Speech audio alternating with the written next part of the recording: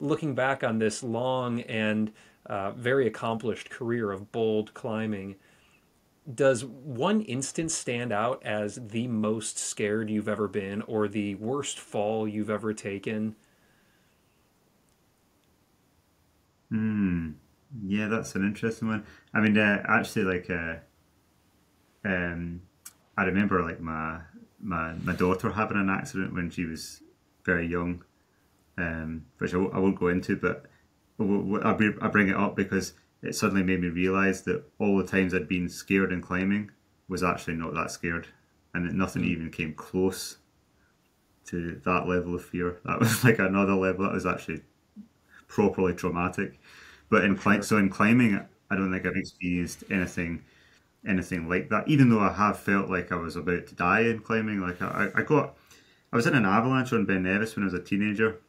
Hmm. We were we ended up not where we wanted to be on the mountain because of various things, and ended up below this cornice, which my partner was trying to dig through, and the whole cornice rim collapsed. And he was already in his hole, so it just kind of pushed him into his hole, but it just took me off backwards, and then it avalanched the gully below. Wow. So I got carried 1,000 feet down the gully, and it avalanched the gully, and it went over this two-pitch ice climb. Um, so, like, I remember going down the gully and thinking, if I don't get out of this by the time we go over that ice climb, then I'm toast.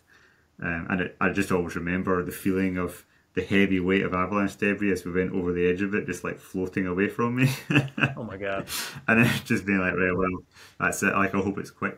Um, but it was such a soft snow avalanche, and I think I kind of bounced at the right point on this kind of easy angled ice, so that I didn't kind of smack into the bottom of it, and I just carried on down the gully. And I was also very lucky that I wasn't quite buried. I'd half my face and one hand was sticking out, so I dug myself out. So I got away with that one. But for most of it, I was like, "Well, I'm about to die," which was scary, but it's kind of comforting in a way that it wasn't that scary. Certainly not compared to my latest experience with my daughter. Oh my gosh, man. Yeah, it sounds terrifying. Often accidents in climbing or scrapes in climbing are not. It's the anticipation that's scary. But when the thing actually happens, it all happens very quickly, and often you move beyond fear, and you just start to react to the situation instinctively, and that's usually a good thing.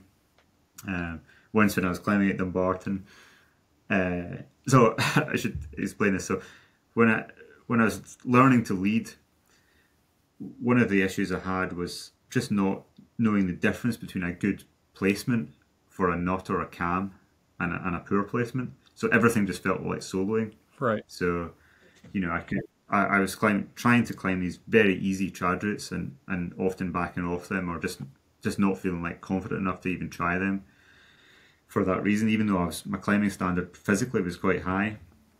And then it kind of clicked. I kind of reached a level where I kind of knew what was a good nut. And so I did my first E1, E2, E3, and E4 in the same day. Wow. And then I immediately started to try more E4s. But I just didn't have that roundedness as a leader. So I didn't have the judgment. So I remember starting up another E4 with my wife Claire belaying, and it was really dirty, and it was also really a humid day. And I climbed through most of the climbing. I was almost at the finishing ledge, but it was so dirty. It was just all the holes were covered in wet moss, and I was Oh getting my God. pumped, and it all just unravelled. I couldn't climb down, I couldn't climb up, and I was just stuck. And I was trying to kind of climb down, trying to climb up. It was getting worse and worse, and my wife Claire was crying, belaying me, and I had a cam that was really low in the pitch, and then I had some micro wires higher up, and I was saying to Claire like these micro wires are rubbish, and I was like I don't know what I'm going to do, and tried to climb up, and then I just remember like finally my fingers just uncurled. All right, y'all, just a quick minute here to shout out today's sponsor, which is Scarpa. Oh, I'm so psyched. My very first pair of climbing shoes and approach shoes were by Scarpa, and I have loved them ever since. I'm so grateful that they're supporting the show here. Y'all, whether you are smearing granite like Amity Warm, towing into steep pockets like Matty Hong, bouncing from volume to volume like Nathaniel Coleman, or tossing crazy heel hooks like Alex Puccio, Scarpa has got you. They have been making the best footwear for peak performance as well as sustainability since 1938. They are here to take care of your adventures. You can shop the entire collection at scarpa.com. Scarpa, no place too far. Let's get back to the video.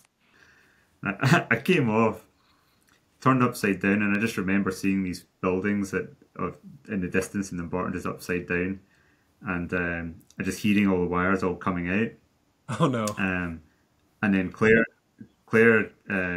had been forced to watch the movie Hard Grit, and you know, if you've ever seen that movie, in the intro, when a French climber is falling off Gaia in the Peak District, and this Belair just jumps down the hillside and takes in a load of rope. So Claire instinctively did that. Amazing. So this cam that was like well below halfway, like took me in. So as I kind of swung in and the rope came tight, the grass just took my hat off. Oh so my I God. took this 50-foot head first dive and was literally like an inch above the ground. So yeah, that felt quite intense. But it's funny, it's like, again, I kind of went past fear. The fear was all in the anticipation. And Right. then once I was actually getting to the point where I was falling off it, I went past that. And so when I I turned myself round and stood up, and I just started laughing, like adrenaline kind of laugh, and Claire started crying. Yeah, I was gonna say it was more traumatic for her than for you, similar to when your daughter had her Yeah. accident. Oh my God, man. What tends to be the most effective for you and that you found for other climbers as well when dealing with some of that fear of falling? Yeah, well, right now I'm going back to a training approach, if you like, that I started back when I was at Dumbarton Rock as a relative novice, where I just made a decision to do at least one thing that was just out of my comfort zone every single time that I climbed. It didn't need to be much or very sustained, and overwhelming yourself is counterproductive very, very quickly. But it just something so that I didn't get used to the feeling that of discomfort being something bad to be avoided. That was normal, and I'd have to adapt to it. What is So that for I'm you? doing that again right now.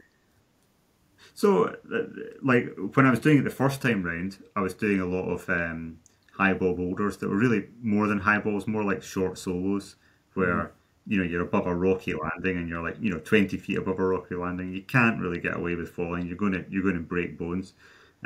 So you go up to a high point, and that's where you last came down, and then I would just try and go a move higher. But even if I couldn't go a move higher, just staying at the high point for longer. And then you would realise that when you reach the high point at first, you feel very nervous and tense, and your vision is very narrowed, and you can't see the holes around you, and you feel very stressed. But then if you just stay there, I would find that after a couple of minutes, I would actually start to relax and be like, actually, I can stay here. I can be here for a few minutes and not having this time pressure that I need to start down climbing immediately. And then you realise, oh, I didn't see that hold, and oh, the sequence starts to emerge in front of you, and you can see the next move. And so sometimes the thing I would do to be out of my comfort zone would just be to stay at the high point for longer, and then I would down climb, and then I'd take a rest, and then I'd go back up, and then the next time I would just reach and touch the next hold, or maybe I would do the next move, or you would just do as much as you could.